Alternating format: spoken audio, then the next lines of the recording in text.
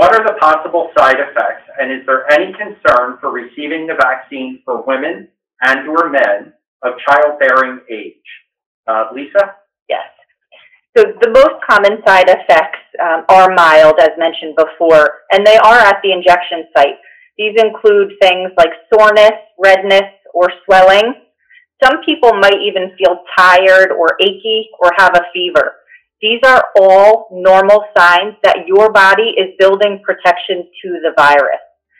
As mentioned before, very rarely the severe allergic reaction called anaphylaxis can occur after any drug or vaccine that's possible.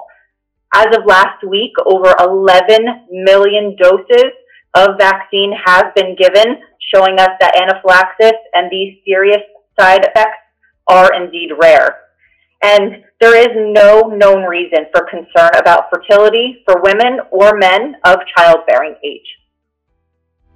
To hear the full recording of our Medical Mondays program, please visit our website, hunterdonhealthcare.org, and click on Vaccination Information. This program is also posted on our social media pages. Like us on Facebook, Hunterdon Healthcare, and follow us on Twitter, Hunterdon Health. Thank you.